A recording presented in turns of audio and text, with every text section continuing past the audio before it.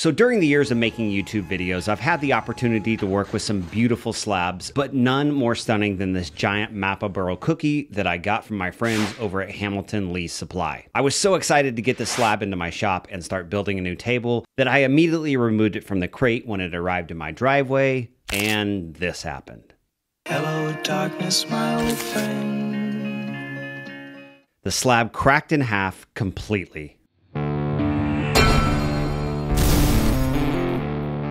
Initially, I didn't know what I was going to do with it, but I went ahead and loaded the pieces into my truck and got them over to the shop. On the drive over to the shop, one of the halves broke in half again. So now I've got a slab in 3 pieces, and I wasn't sure how I was going to make this piece work. Should I just glue it back together? But then you would see the seams from the glue up. And now I'm just doing some initial cleanup on the pieces as I try to figure it all out. And I want to quickly explain what the difference between a normal slab and a cookie slab is. Normally when a tree is cut down, it's cut on a sawmill lengthwise to create lumber boards, or in this case, a live edge slab. And depending on the orientation of the log when it was cut, the grain pattern in the slab can vary. But a cookie slab is cut on a sawmill, but from the cross section of the log, revealing typically a circular piece of lumber, hence the name cookie slab. This is also the cut of the tree where we're able to see and count all the tree rings. The problem with cookie slabs is they're far more susceptible to cracking when drying because you're working with a cross section of the tree, and the center or the pith of the tree is where a majority of that moisture content is. So the pith dries slower than the outer rings of the tree, and this disparity in drying and resulting shrinkage of the wood causes cookies to crack. So I had an idea to highlight these imperfections in the slab and make that the focus of this piece. And I recall the technique that I've seen used to repair broken pottery called kintsugi. And apologies if I'm pronouncing that wrong. Kintsugi, which stands for golden repair, is a roughly 600-year-old Japanese technique of repairing broken pottery with lacquer that's mixed with gold dust. And then those repaired pieces are often more beautiful than the original, like this, or this one, or this. So that's what I'm gonna do. I'm gonna kintsugi this slab back together in the hopes the finished product is more beautiful than if it had never broken. There was this other section where the slab was likely to break again, so I helped it along, and now I've got 4 chunks of this cookie slab. As I figure out my layout, I want to talk about the species of wood, Mappa burl, and contrary to what Jeff believes, it doesn't come from Napa Valley, California. Mappa is very similar to cottonwood, and both are in the poplar family. Mappa is European poplar, and the burl wood is highly sought after. And previously, I'd only seen Mappa burl in other YouTube videos and on Instagram, but I had never seen a piece here in Oklahoma. But I saw that Hamilton Lee's Supply had some Mappa burl slabs, and I reached out to get one. Now, this slab was in Houston, but originally it came from Hamilton Lee's other lumber yard up in Washington. And to my surprise, I learned that Mappa actually grows here in the US. And in the Pacific Northwest, they use it exactly how cottonwood is used here in Oklahoma and Texas. And that's as a windbreak along fence lines because it grows so fast and gets so big. And so like cottonwood, Mappa is on the soft end of a hardwood. And for this reason, I'm gonna do an epoxy flood coat finish on this table. Now, this slab is so big that I can't cut it on my 5-foot wide CNC, so instead I had to make this quick circle jig for my router, and I'm gonna cut this out exactly like the caveman used to cut their slabs, by hand.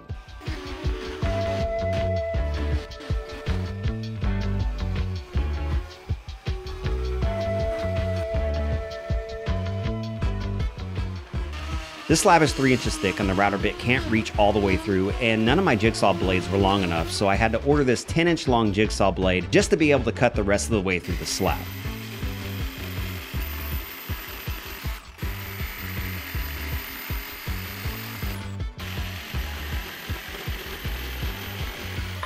Let's take a minute and talk about the design. Like I said, I'm gonna kintsugi this slab back together, and I was debating whether or not to stain the slab, which is a huge woodworking sin. Jeff, what do you think? Brother Jeff, the 3rd commandment in the book of Deresta is, "Thou shalt not lay stain upon thy live edge wood." Don't listen to him, man. All the cool kids are staining their slabs black. What does he know? Hast thou forsaken Nick Offerman? What would Norm do? Stain it black, man. Black as night. Get out of here, angel dude. My child. Hello, darkness, my old friend. I say stain it black. So black it is. My plan is to put the pieces back together in the correct orientation, but leave about a 1/2 inch gap along those lines where the slab broke. I'll fill these and any other voids with black epoxy, and then come back with gold leaf to give it that final kintsugi look. I figured I could just pour the epoxy until it was about an 1/8 inch below the top of the slab, which is going to give me a natural template for inlaying the gold leaf into those cracks. So I built a form out of melamine and covered it with this red stucco tape. And I'm using this plastic garden edging that I got at Home Depot as the edges of my form, which is a tip that I got from my buddy Cam over at Blacktail Studio. But what does he know? And to ensure the epoxy is going to sit just below the surface of the slab, I need to use my biggest and flattest work table in the shop, which is the bed of my CNC, and that would be disastrous if the epoxy leaked all over the place. So here I'm adding some extra insurance to that silicone caulk by adding a layer of this Flex Seal paste to all the seams. I've seen epoxy in the edge of a slab delaminate before, and to help add extra strength to the bond between the wood and the epoxy, I'm drilling in some 1/2 inch holes for the epoxy to flow into and fuse with the slab. Also, these slabs aren't light, but I am worried about them floating up as I pour the epoxy. So that first layer of epoxy is only about a 1/4 inch deep of Total Built thickset epoxy, and that's meant to seal the form and hold the slabs in place before I start pouring the deeper pours. And here, if I experience any leaks, I can address those while there isn't a large amount of epoxy in the form. I came up with a new song. It's called I Love Stirring Epoxy, and it goes a little something like this. I love stirring epoxy. I could stir epoxy all day. And then you just repeat that over and over and over until you're done stirring epoxy. You know what I need to do? I need to get in there to Epidemic Sound, which is where I get all my music, and I need to find some like country songs and then kind of learn them and then create lyrics for those. That's what the Beatles did. Cam created all that controversy by saying the Beatles suck. I like the Beatles. I don't love them, but I like the Beatles. But I'll tell you who super sucks. I'm sorry, but if you disagree with me, you're wrong. Bruce Springsteen. The Boss? Is terrible. His music is terrible. He sounds... Born in the USA. Yeah, okay, cool. So I wasn't, okay? I was born in Belgium, all right? Maybe that's why I have a problem with him. He sounds and appears to be constipated on every song that he sings. I love mixing epoxy. Sounds kind of like Bruce Springsteen. You can go straight to hell.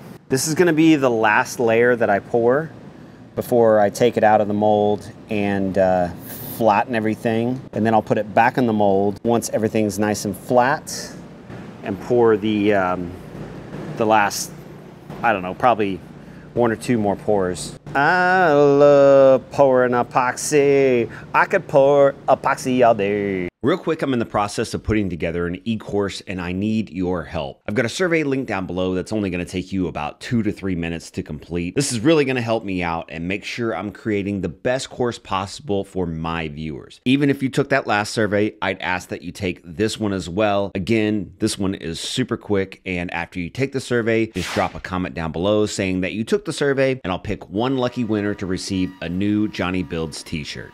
Again, Mappa Burl is a softwood, so that 2.5 inch flattening bit that I used left a pretty rough finish. So I need to start sanding at 80 grit, and here I like making pencil marks so I know where I've sanded and where I need to sand. And using this LED light panel helps me to identify any scratches that I need to sand down before moving on to the next grit. Another thing I need to address is all the little voids and knot holes on the slab. And since it's a burl slab, there are roughly 1 million little voids that I have to fill. So I busted out this knot filler, which is basically a glue gun on steroids, and it uses these polymer glue sticks to squeeze down into those voids. There's this aluminum heat sink, and that quickly solidifies the polymer, and then you use this little hand plane to remove the excess. And this is when my daughter Chloe decided to stop by the shop, and she brought olive and some Starbucks. You want to try some of these? Yeah. So this is essentially like a giant hot glue gun for filling knots, and it's got this like polymer, and you just kind of squeeze it in the hole like that. And then this is an aluminum heat sink. You just push it on there. Be careful because that end is real hot. Perfection. And then here, I'll do this part. Then you take this guy, you scrape it right off, and then I come back with the sander and clean it up. So like all of these are already done. Thanks for letting me be in your video. Anytime. The audience hates it when you're in the video. So I just want to take a second to thank all of you for your support. I really couldn't do this without you. Hitting that subscribe button and watching my new videos is the #1 way to support what I do. So if you enjoy my videos and my dumb dad jokes and agree that Bruce Springsteen is highly overrated, please hit that subscribe button and turn on all notifications. I'm using this water-based black dye called Trans Tint to stain the slab, and you just mix that with some water until you get your desired color, and then rub it into your wood with a rag. Rub that in good. I don't want to completely hide all that beautiful burl grain, and if I was to do epoxy over this stain, it would get even darker, so I'm sanding it back to a lighter, almost gray color that's going to allow those tree rings and all the burl figure to pop through.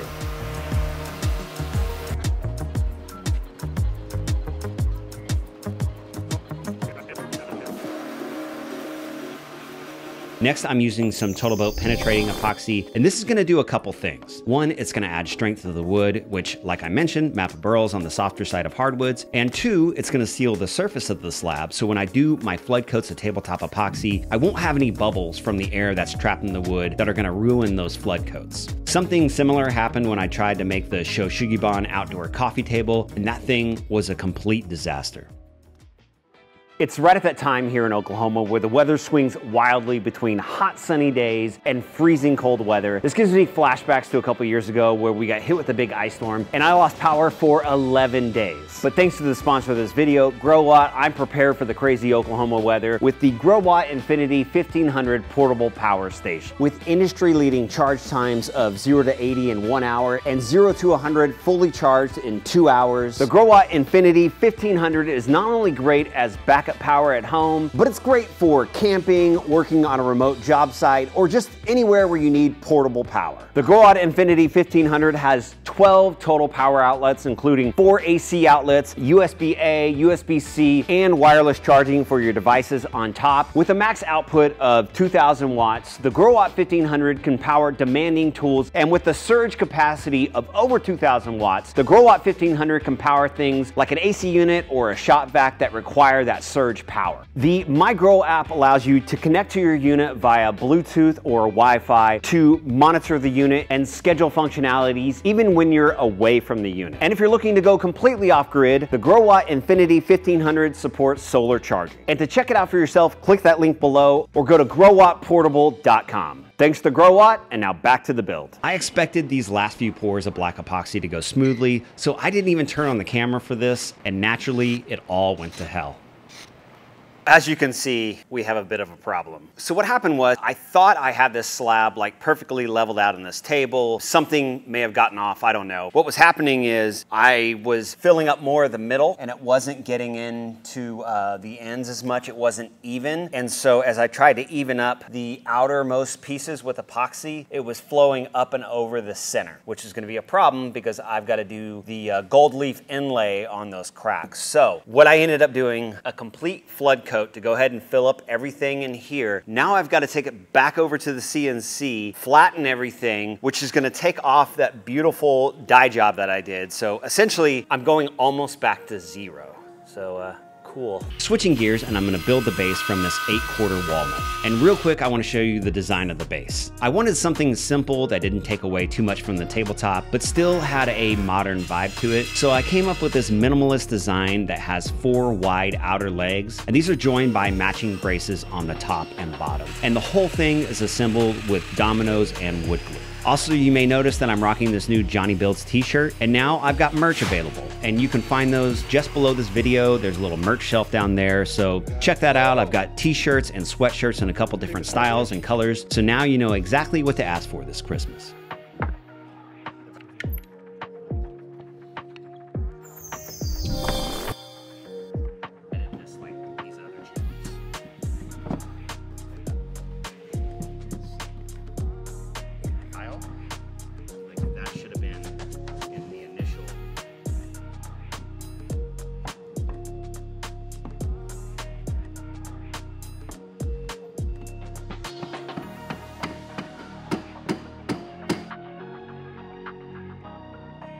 All right, back to that table base, and once the glue was dry, I could sand it up to 180 grit, and I'm about to commit the highest of all woodworking sins. I'm gonna stain walnut with that same black dye that I used on the tabletop.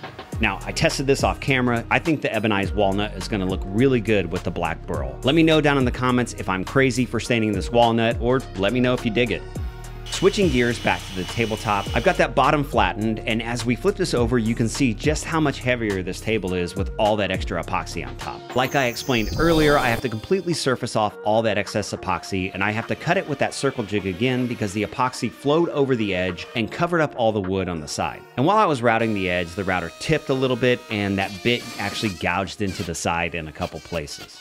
Hey, Future Johnny here. It's been a little over a month since I've last touched this table for various reasons, a lot of stuff changing in life. There'll be a video on that coming really soon. I've got a beard now, sort of a, you know, Joe Dirt doesn't fully grow in kind of thing going on. And now I'm back to work on this bad boy. Where we left off was I had to completely flatten it because the black epoxy that I poured kind of spilled out over the top. Now I'm back to where I'm going to stain it black again. But before I do that, I want to address the CNC kind of bit into this thing. Or no, it wasn't the CNC. Did I cut this? I cut this, right? I think I cut this. I did it with that router thing. Anyways, it bit in a couple places. That's right, because I couldn't go all the way through. Like, it's all coming back to me. But I really want to address this and kind of fix these gouges. I'm going to put some tape over it and try to pour some more epoxy and kind of fill that back in. Anyways, it's good to be back. It's good to be back working on this table. This is the project that I'm probably more excited about than any other. Filling those gouges on the edge with epoxy works surprisingly well. It took 2 pours, but I was able to get them filled in to the point where it won't be noticeable in the final piece.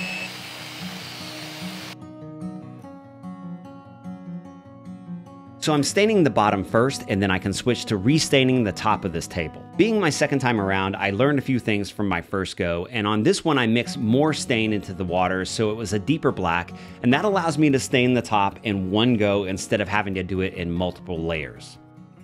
Believe it or not, I'm actually glad that I had to redo this because I think it came out way better this time. I kind of switched up the method of how I did it. As you saw, I started from the middle and worked my way out. I had way less lap marks. I only had to do 1 coat. I think it looks pretty good now, but once I get some epoxy on this, it's really gonna pop. The next thing I get to do is do that kintsugi process. Now, I know it's for pottery, but I'm doing it on this table, and I'm gonna do 24 karat gold leafing on these cracks over that black epoxy. So really pleased with the progress, and now this is gonna be the craziest part, and I'm so excited. Let's do it! So like I mentioned earlier, my original intent was to have the epoxy sitting about 1/8 of an inch below the surface in those cracks, and that would have given me a perfect template to add the gold leaf. But because the epoxy is even with the surface of the slab, I have to tape everything off with more of that stucco tape. I'm using this adhesive and 24 karat gold leaf sheets, and I'll link both down below. I was sort of surprised how easy this process actually is. I just brush on a coat where I want to add the gold leaf and then allow that to dry for about 20 minutes until it's tacky. Then I apply the gold leaf sheet by sheet, and then I use this gilding brush to fill it all in. This stuff sticks extremely well, and the coverage was fantastic.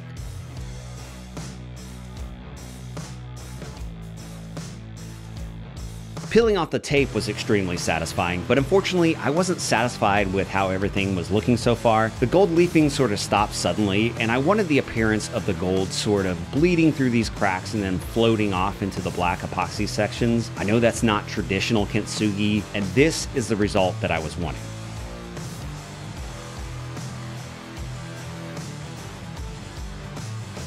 Now I can fully penetrate this slab with more Total Boat penetrating epoxy. Seeing that stain and the burl of the slab pop against that gold leaf inlay gives me a lot of satisfaction.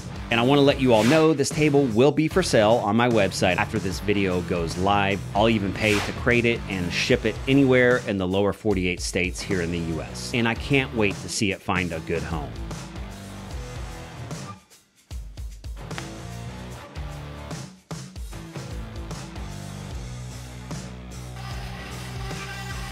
I inlaid some C-channel on the underside and flipped it over for those final coats of Total Boat tabletop epoxy. You all know that both Total Boat and Rockler are longtime sponsors of my channel. I've got links for all those Total Boat and Rockler products that I use down in the video description.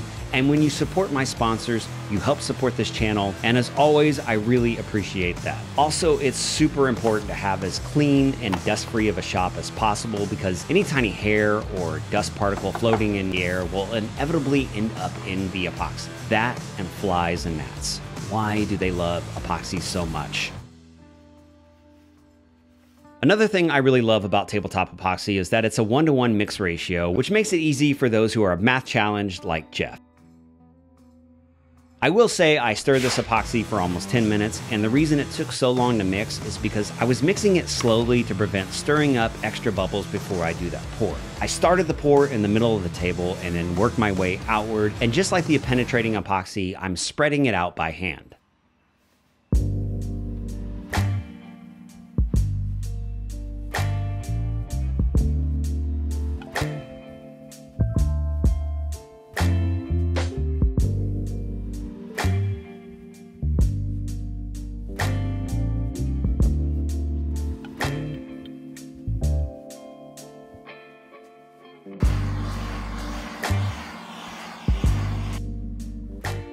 I left that to cure overnight and then came back to check on it the next day.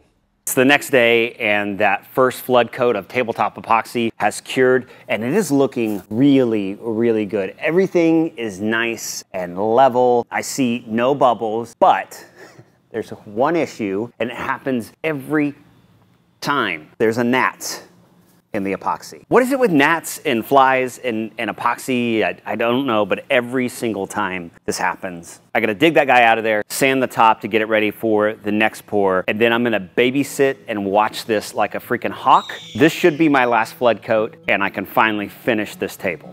Thankfully, that little guy was not fully embedded in the epoxy, so I didn't have to scrape off too much. Now the whole table gets a light sanding with 320 grit to prep it for that final flood coat, which I applied just like the first. This time I spent 4 hours just monitoring the table as the epoxy cured, and that was to make sure no more gnats made their way into this piece.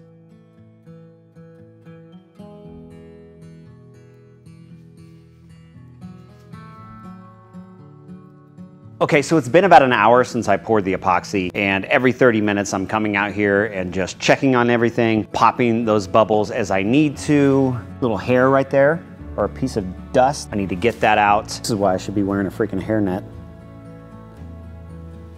I had such a good finish with this Total Boat tabletop epoxy that I didn't need to sand and polish the epoxy. I did, however, add some carbon method nano finish. Epoxy finishes look great, but without extra protection, these can get scratched up. And with this carbon method, I'm adding 2 layers of a nano ceramic finish that's gonna protect the epoxy and add some more sheen. Now, the first coat is 9H hardness, and this is what provides the main protection for the table. The second coat I'm applying is 7H hardness and a little bit more flexible. So essentially, the first coat protects the table, and the second coat protects the first coat. Given this is the table I'm selling, I need to make sure that it's protected for daily use, and it's gonna look good for a long time, and I'll make sure to link the carbon method down below.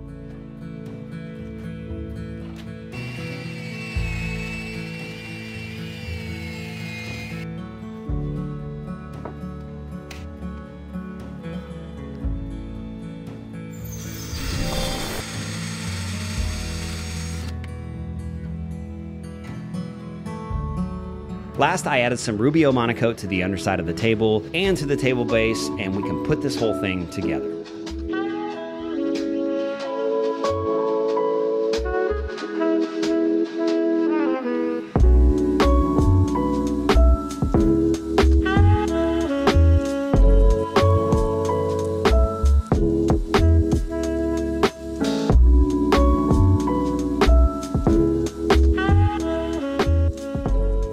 So I'm really happy with the way this table came out. While it's not true kintsugi, the original intent was to repair this broken slab and make it even more beautiful than it was to begin with, and I feel like we achieved that. but what do you think? Let me know down in the comments below. Am I going to woodworking hell for staining the slab and the walnut? Personally, I think both look way better, but I wouldn't apply this technique to most of the tables I build, but in this case, it was the perfect fit. And a reminder, when you support my sponsors, you help support this channel. I've got merch now, so go grab you a Johnny Builds t-shirt and be the coolest kid at your local Home Depot. And if you like this video and my corny dad jokes and Jeff's bad tattoos, then lightly tap the subscribe button. No need to smash it. I don't want you to break your phone or your computer. That would be dumb. Here at Johnny Builds, I care about my viewers' devices, even if other woodworking channels don't. As always, thanks for checking this one out, and I'll see you back here next time.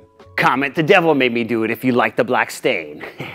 My child, comment, thou shalt not stain if you agree with me.